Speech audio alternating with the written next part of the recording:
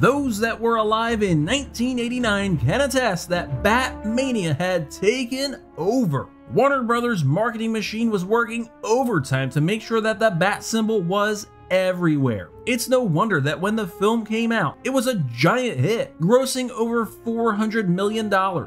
Adjusted to 2023 rates, that's just over $1 billion. When it came time for a sequel, the team got back together again and put out another home run, although it would bring in a little bit less at the box office. That was okay though, as this time Warner Brothers had prepared to push the movie with all sorts of merch. Just about any type of clothing you could think of had a bat symbol on it. And when it came time to make a third movie, that's when it all seemed to fall apart. Tim Burton had a few ideas to pitch Warner Brothers, but none of them would make it to the big screen.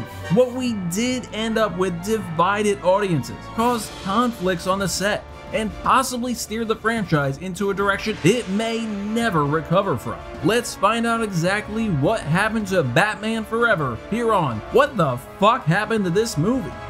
After the success of Batman Returns, Tim Burton was ready to return to the Batcave with what was supposed to be his final Batman film. He felt to end his participation in the series with a trilogy was the best way to wrap it up. He wanted to continue his look into Bruce Wayne's psyche and look at his fear. This could have hinted at the inclusion of the Scarecrow in the film. Rumors were Burton wanted Brad Dourif to play the role, but that was later dismissed by Dourif himself. Michael Keaton was planning on returning to the film along with Michelle Pfeiffer reprising her role as Catwoman. We could have seen more of this complicated relationship between Bruce and Selina, along with a new character, Dr. Chase Meridian, being thrown in as a possible love interest.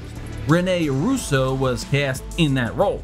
The Riddler was going to be the main villain of the piece, with Robin Williams being eyed to play him. This was an attempt by Warner Brothers to mend the relationship with the comedian. During casting for the original Batman, Williams had lobbied for the part of the Joker. Warners were really wanting Jack Nicholson to play it, but talks with him had stalled after they couldn't reach an agreement. They sent out the offer to Williams. He was ready to accept when Nicholson finally agreed to the terms for appearing in the film. Williams was obviously mad as they had just used him as a pawn to get Nicholson to sign on. Now, Warners wanted Williams to sign on for the Riddler, and he was considering it. The character could still use some of his manic energy even if he wasn't quite as over the top as the Joker. The film would also see the introduction of the character Robin. He had been written into the previous films at different points of development, but he had always been cut, as Burton felt the bright character didn't fit into the dark world he created. He was kept in Batman Returns until late in pre-production. They had hired young comedian Marlon Wayans to play the character. Yeah, Marlon Wayans. He had even gone to the studio for costume fittings before his character was removed from the picture. For this third film, they would bring Wayans back. It seemed that everything was set for the movie to move forward. But when Tim Burton went to Warner Brothers for a meeting, he noticed the studio seemed to be trying to steer him away from the project. Finally, he just said, "You don't want me to make another one, do you?" It was there that he learned that the people that didn't want him to make another Batman film wasn't Warner Brothers, it was actually McDonald's. When Batman Returns was released, the film had a tie-in to releasing Happy Meals with McDonald's. Kids began to get the fun toys and wanted to go see the movie. As parents began to bring their little ones to the theater, they realized this film wasn't exactly for kids. Scenes involving Selina Kyle being thrown out of a window and seemingly falling to her death, the penguin biting the tip of a man's nose, and the overall tone of the film made this partnership completely mismatched. As a result, McDonald's pulled their promotion after complaints. They told Warner Brothers they would never do another tie-in on a Batman film as long as it was made by Tim Burton. Facing this, Warner Brothers decided to have a different director but would keep Burton on as producer. After looking at a few directors, they finally settled on Joel Schumacher. His previous films like The Lost Boys, Flatliners, and Falling Down had shown an interesting style that would mesh well with what the studio was trying to do with this new film. Originally, Schumacher wanted to scrap what they had been planning and do a take on the comic book series Year One. This would show Batman's first year as a crime fighter and show how he became Batman. The studio disagreed with this take and wanted to continue with the idea they'd been working on before Burton's exit, but mandated that the film had to have a lighter tone to avoid the mishap like the one they had with McDonald's. In line with this, Schumacher began to make some changes. Originally, he wanted to make a darker film that would explore Bruce Wayne's guilt over the idea that his work as Batman was actually making Gotham worse. As Batman begins to fight crime, the criminals start to elevate their attacks and theatrics. This creates harsher villains and more dangerous situations within Gotham. Since executives wanted the film to be lighter in tone, he pushed back on those ideas. Instead, it would focus more on Bruce's guilt that he caused his parents' death. He decided to eliminate the Catwoman storyline and bring in more villains to fill her role. Two-Face was added alongside the Riddler, and Poison Ivy was also considered. Schumacher thought Nicole Kidman would be the perfect choice for the role.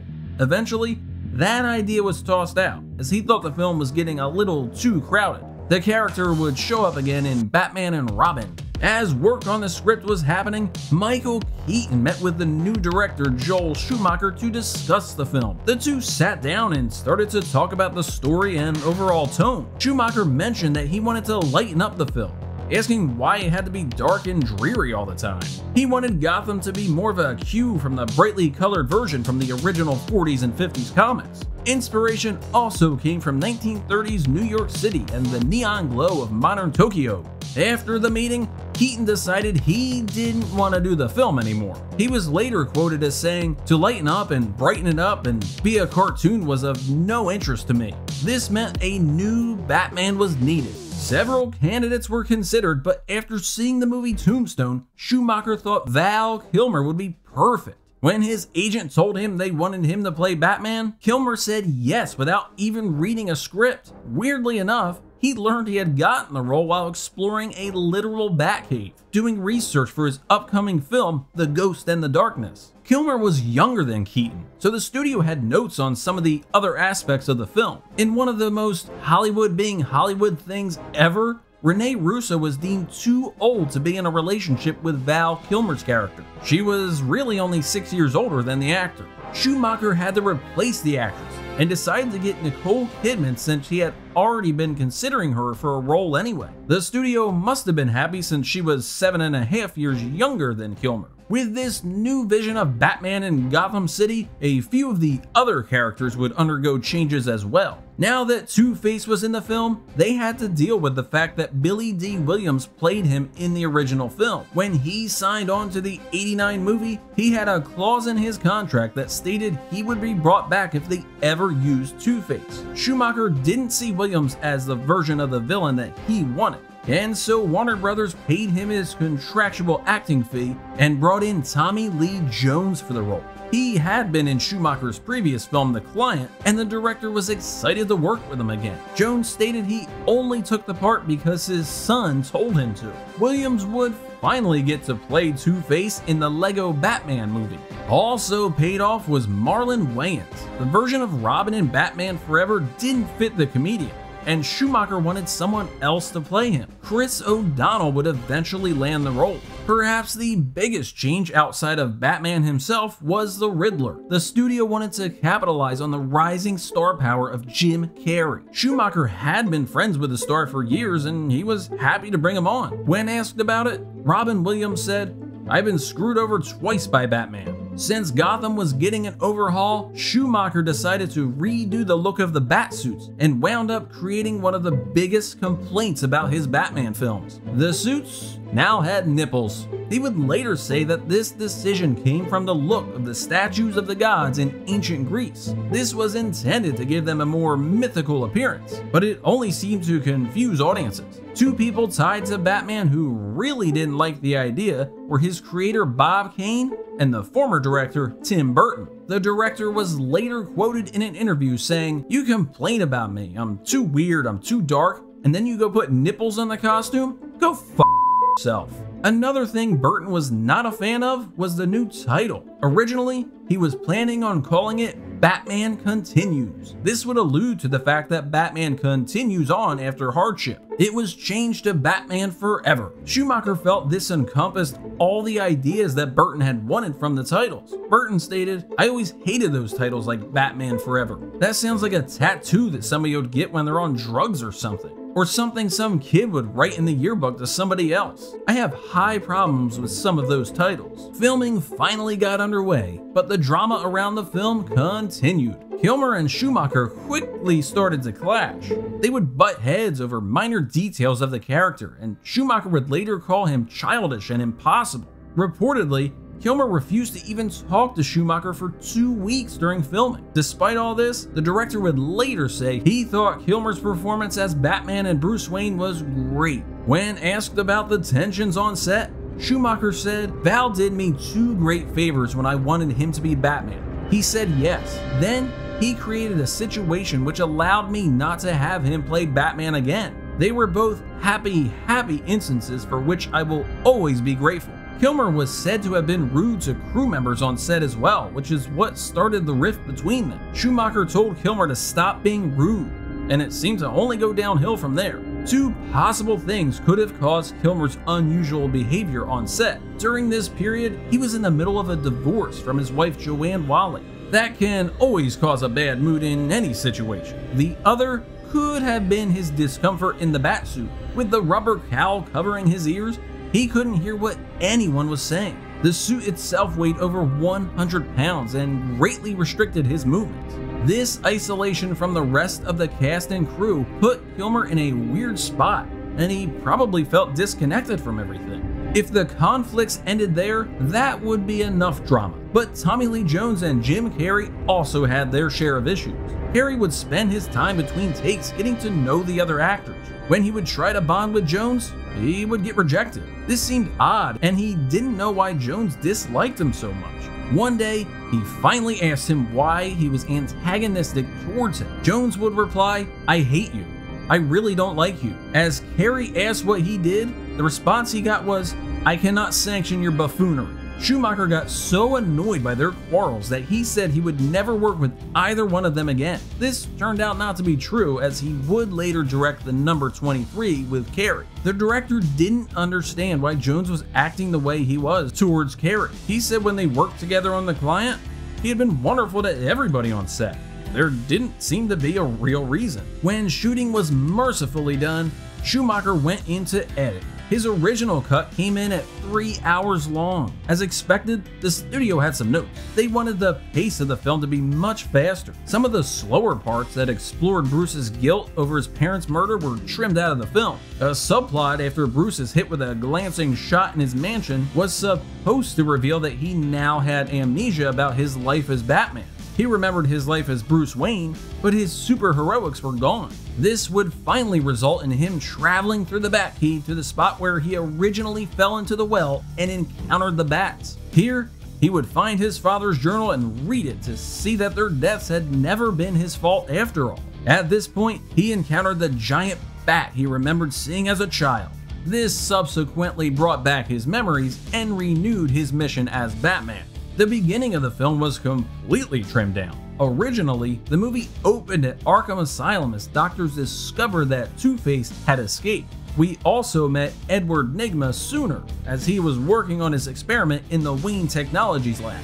Bruce would see the bat signal and suit up to confront Two-Face during his bank robbery. All of this would still be included in the comic book and novel adaptation. The film was finally turned over and released in theaters. It still didn't earn as much as the '89 movie, but did make a respectable amount. Kilmer would not return for the sequel, and the mantle of Batman would soon be given to George Clooney. But that's a different video entirely. It would seem that Kilmer doesn't entirely hate the fact that he was in the film. He cites it as the reason his stardom rose high enough to be able to do more exciting movies. Although he laments that it showed to him that sometimes it's about what popular movies you made and not about the right actor for the role. He would say in his memoir that he doesn't feel the movie has held up, as his kids were bored with the movie the first time he showed it to them. But he was glad he got to play Batman at least once. When Christopher Nolan took over the Batman franchise, he would bring a grittiness and real-world feel to the character. Fans would love this version of the character, and the campy versions we saw starting with Batman Forever would vanish from people's minds. Except on an episode of Kevin Smith's podcast Fat Man Beyond, he would reveal that he was in possession of a copy of what he dubbed the Schumacher Cut of Batman Forever. This appeared to be the original edit of the film that had the different opening and all of the scenes of Bruce Wayne dealing with his guilt. While this version of the film had been rumored to exist for years, reps for Warner Brothers said that any elements to make such a cut were probably lost and not to expect it to ever be released. Smith now proved that the cut did exist and could be made available. He would review this version of the film on his podcast and even show a surprise screening of it at one of his events. Fan pressure worked for the Zack Snyder cut of Justice League. Could it work again? Only the future can tell. With renewed interest in the Michael Keaton version of Batman, thanks to the release of The Flash, and even George Clooney stepping into Bruce Wayne's shoes again, Forever is possible.